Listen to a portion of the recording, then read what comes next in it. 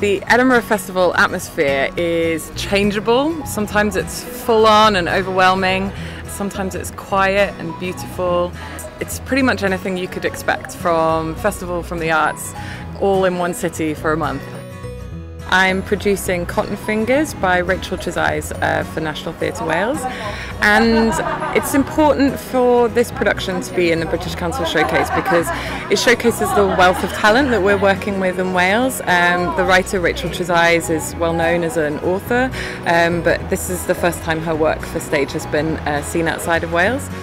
So it's really exciting for National Theatre Wales to be in the British Council Showcase because it gives us the opportunity to showcase the wealth of talent that we're working with in Wales, and it also gives us unprecedented access to programmers, producers, international organisations that we might want to partner with, that we want to talk to about the people we're working with in Wales, and yeah, it's just great to meet so many people from around the world, and it's a moment to feel like we're connected to the world, but still rooted in Wales.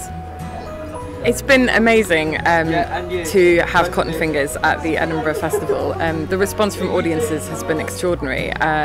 People have come up to me in tears, have come up to me angry, passionate. They really want to talk about the issues that the show raises and talk about the work. It's also a really exciting opportunity for the company and the artists that we're working with to see extraordinary, mix of performances. To be in a place like the Edinburgh Fringe, you just are meeting people all the time, seeing all sorts of inspiring things. It's got to be the right piece of work, I think, for this platform. National Theatre Wales, we work a lot site specifically or in communities, and it wouldn't necessarily be possible to bring some of our work here, but this is a real kind of calling card production, I think, that we can start some conversations with and share with the world.